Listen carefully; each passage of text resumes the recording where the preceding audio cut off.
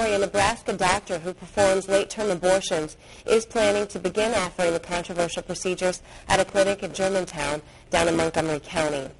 The Germantown Reproductive Services and Family Planning Clinic already performs the abortions. The word is spreading through the area, though, about Dr. Leroy Cartwright joining the clinic. Cartwright is among a select few physicians in the country who perform the procedure.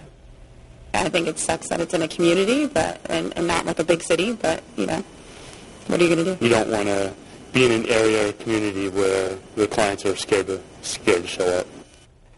Cartwright worked very closely with another late-term provider, Dr. George Tiller. Tiller was shot and killed in Kansas back in 2009.